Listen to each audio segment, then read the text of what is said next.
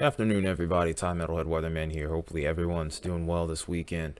It's been a hot one for a lot of us. In fact, we're expecting a lot of record-breaking temperatures across the board here, and it's even reflected in the outlook in the days ahead here. So make sure that you are keeping yourselves hydrated and properly managed with your body temps here as we go through the course of the next few weeks. Also, air quality alerts lately have been a big thing, so let's make sure that we are doing what we can to take care of ourselves if we're going to be outside for extended periods of time. If you have any sort of respiratory issues, the best thing you can do is limit your exposure to the outdoors. That being said, through it all, we also still have plenty of severe weather ongoing, including a slight risk for today that entails two different areas that are across the plains here. We do have 5% tornado threats with both of these areas here, along with a hatch risk for damaging winds towards the far northern and northwestern plains here. We also have an increased hail threat over towards this region as well. These storms are going to be forming a little bit later in the evening tonight, and we'll get into the details of that a little bit later. We may go live to cover this, we may not. I'll kind of be on standby with this one. The following day, we have yet another slight risk. This one has a much lower tornado threat, but this does have an increased hail threat that we'll keep an eye on throughout the day there as well. Then Monday, we have another slight risk towards the high plains again. We're getting back towards familiar areas, mainly towards the north and north central parts of Minnesota here, and also the Dakotas in the action as well as parts of far northern Nebraska. Then we have a day 4 slight risk for Tuesday, and then I have some great news after that. While we do have that slight risk up towards northern parts of Minnesota once again, maybe the UP of Michigan and parts of northwestern Wisconsin, after that we end up falling into a little bit more of a stable weather pattern in regards to severe weather at the moment at least. We know this can change pretty easily, but right now potential is too low for these days, so looks like we could potentially be getting a break here, no pun intended. All right, taking a look at some of the model data here. In typical channel fashion, we often have the Euro to the bottom left corner right here, just like today. And then, of course, the GFS on the main screen here for our model comparison here. We're mainly looking for continuity here because there's a couple interesting things that we need to make note of as we continue to go forward. Starting out with the first few days here, obviously we have our severe weather threats towards the high plains and maybe even towards the north central plains. A lot of these are going to be due to troughs that are going to either be hanging right on the US-Canadian border or just a little bit to the north here. Also, we have this ridge over here towards the east, which is going to allow for that collision of warm to cold air masses here. We're going to continue to see that be the dominant pattern over the course of the next few days, but then something does start to change as we get towards the third day here.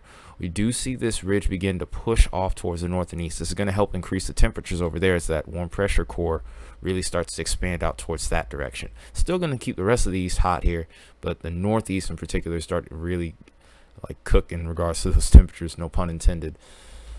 The second time I've said no pun intended in the video. Wow. But in any case, though, as we continue to go beyond Tuesday and into Wednesday, we start to see a little bit of a change here, as well as this interesting feature here as well. GFS and Euro have been kind of picking up on this both just a little bit here. I'm not too sure what comes of it, but this does look like it has the look of a tropical entity. It doesn't strengthen into anything magnanimous, but even so, this changes the pattern here now because it moves the ridge off to the north and east even further, and then also causes this setup over here to zone out, become a little bit more what we call zonal here, where we're kind of getting more of the straight and narrow. With that straight and narrow path, we tend to usually get more fair weather. You need rising air for storms more than anything else, especially with severe weather setups. You need that warm, moist air rising, that cold air sinking. We don't really see it whenever the trough is like this. So it does look like we will get a little bit of a break over the next few days. Shower and storm activity probably will start to ramp up after a while. I would say probably towards the end of the week, maybe we could see something pick up again. But there's a lot of uncertainty with that as well. You do see that tropical entity make landfall across Florida and go through the southeast here. Europe kind of plays a different scenario with it if you look on the bottom left here, whereas we're seeing this actually go through Florida and then into the Gulf here. But interesting to make note that both of these operational runs are picking up on a tropical disturbance of some kind. Will this end up being the first named storm, which would be Alberto? Hard to say, especially considering what we have to talk about a little bit later in the video. But in any case, though, as we continue to go forward here, after that storm moves out, the pattern does start to change a little bit. We have that ridge out of here now in the eastern half of the US as we get towards the end of the month, and then we start to see that activity begin to build back up over the western high plains as we go forward here, just in time to close out the month. And we're going to see a much more active pattern for the US as a whole here. Eventually we do start to see a ridge begin to build back in towards the central part of the US, so it does look like we'll get the potential for maybe what's called an omega block. So this might help the eastern half of the US start to see a little bit more in the way of active weather, which for some of us it's good because the last week and a half to 2 weeks has been pretty dry over here. But in any case, though, this may also increase the threat for severe weather. Then of course out towards the western high plains, I still think this is a pretty conducive setup for them as well. But at this juncture, though, right now it does look like we will get a little bit of a break in the action from severe weather here. We might finally get to break the weather risk streak here, because I can't remember the last time we haven't had a severe risk. In any case, though, I'm going to go on to the dew points here, take a look at the moisture returns we could be seeing over the course of the next few days. Like I said, with the weather pattern beginning to change here, I do anticipate seeing a slowdown here in regards to that Gulf of Mexico moisture. For the most part, I still expect it to go relatively uninhibited towards the eastern half of the US. But over towards the central and western states, I do expect it to kind of dry off just a little bit as we get further along into the week. We do get, of course, a little bit of resurgence, so this is going to kind of be going back and forth a little bit. But as we continue to go forward, as we get further along into the pattern, with the pattern switching back to a more active pattern for most of the eastern US and the central plains, especially towards the western high plains towards the end of the month, I do expect to see those higher moisture returns, and we do see that in abundance here. We even see some 80-degree dew points over towards Missouri, parts of Kansas, Nebraska, and even heading into South Dakota, which is really impressive. Some of that's Gulf of Mexico moisture. In fact, a large part of it is. But I do think some crop transpiration might be occurring there as well as we continue to go forward here. With, like I said, with the pattern being as it is, where we could have that sinking air or that rising air towards the eastern half of the US, we're probably going to see an increase in moisture over here towards the eastern US, which is going to be kind of treacherous for anyone that works outside. So again, make sure you are doing everything you can to keep yourself hydrated. Electrolytes are essential, and taking more frequent breaks. So we continue to go forward beyond that point. Eventually we start to see more of that moisture return, more so towards the eastern half of the US, or western half of the US. Cannot get my words right. But in any case, though, keep the ball rolling here. We're going to go ahead and look at our temperatures. And for the first half of this run, like I said, if you're living towards the southern US, whether it's to the west or to the east, it's going to be hot. It's going to be hot for a large portion of the US here. Only towards South Texas, if you saw that outlook earlier, is where we can expect any chance of below average temperatures. Even then, it's still going to be pretty hot here, because usually the averages around this time of year towards South Texas are near in the triple digits. So just seeing that, even then, seeing that below average temperature area here, that doesn't really mean a whole lot. It's just going to be a slight variance, really. That's probably the best way to describe it at this point. And this is heading into the middle of this week. Still plenty 80s, 90-degree temperatures, abundant across the eastern half of the US here. Getting towards 95 around New York here, right around the big part of the city here. Getting towards, looking over towards Boston, we're getting towards the 90s as well. So record temperatures are likely over towards this region throughout the week. If we go beyond that point, though, we do eventually start to see a little bit of a cool down, and that's when that tropical system comes into play here. And the interesting thing to make note of here is you can actually even see it on this temperature map. You can see the counterclockwise rotation as we continue to go forward.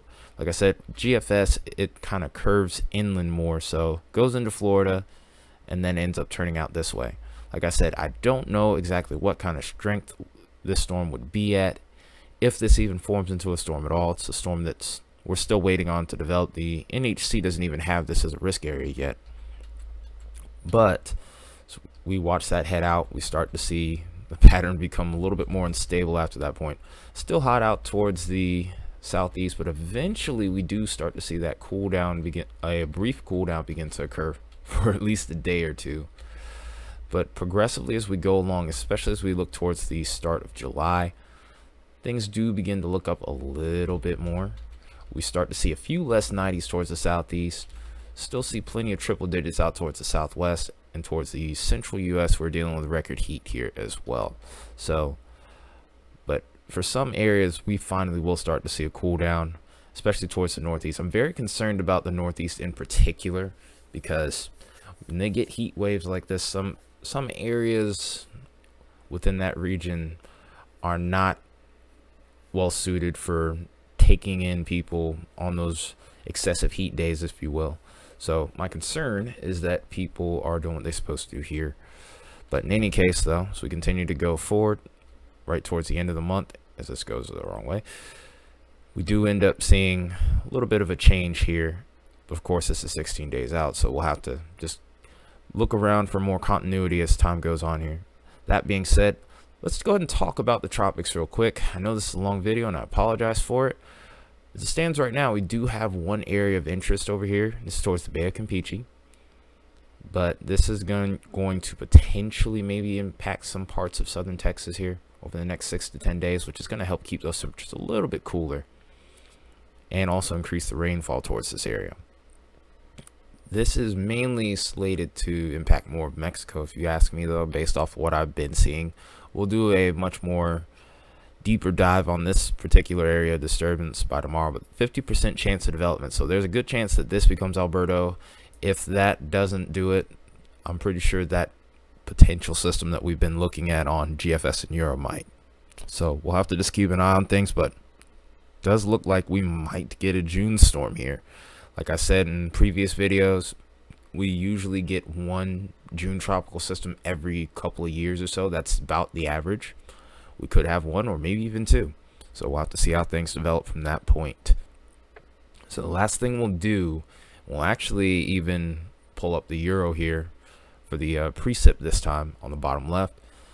We'll go ahead and take a look at what our precipitation could be like over the course of the next week and a half here, or really next couple of weeks.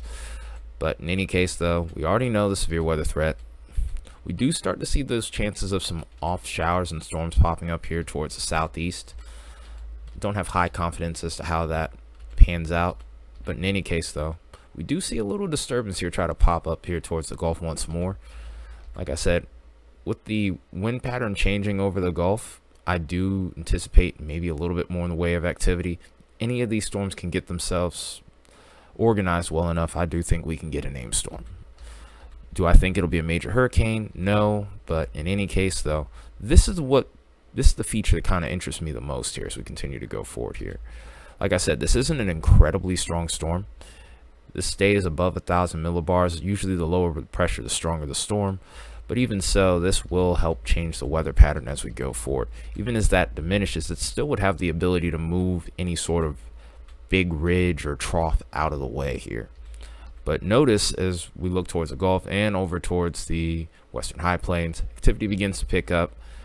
Like I said, these little tropical low pressure systems, maybe even tropical storms, depending on how things pan out, do look like they will have a pretty big effect on the weather pattern here. So this forecast is definitely not set in stone. We'll have to just keep an eye on things as we continue to go forward here in regards to how things evolve. But in any case, hopefully you stay tuned to the channel here. Make sure you smash that like button if you do. Also hit that subscribe button if you are new around here. Also make sure that you hit that notification bell to be notified of every video, every stream, and much more. But till then, you guys take care. Have a good rest of your Saturday, and I will see you tomorrow. Until then, it's been Metalhead Weatherman. Take it easy.